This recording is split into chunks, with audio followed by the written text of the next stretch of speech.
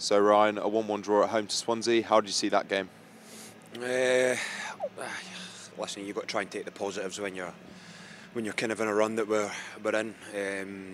You know, we tried to mix up the way we played today. We've went a lot more direct, and you know, I think the first half we've struggled to kind of miss that first line out and try and get it into an area where our strikers and our wingers can fight for it. I think second half, we changed the shape a little bit and then made a couple passes before we then went direct and worked a little bit more. But so second half there was a lot of energy and a lot of passion, but just missing that final touch and in both boxes throughout the game. So listen, there's something to work towards, and there's definitely positives to take.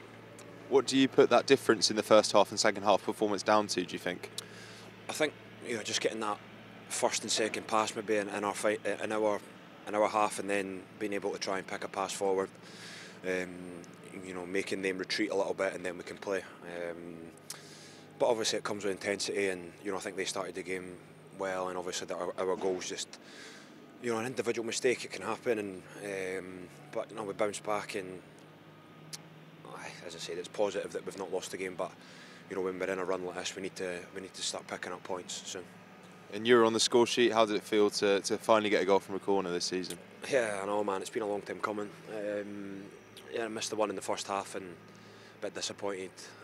But yeah, Wes wasn't too happy, but it definitely touched me. But as I said, he wasn't too happy about that.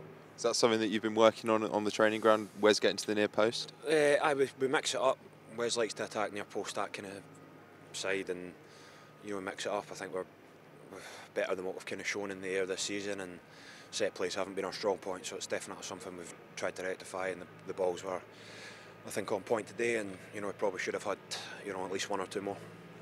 And from a personal point of view, back in the starting lineup today, how much did you feel you had to sort of go out and prove a point to the manager?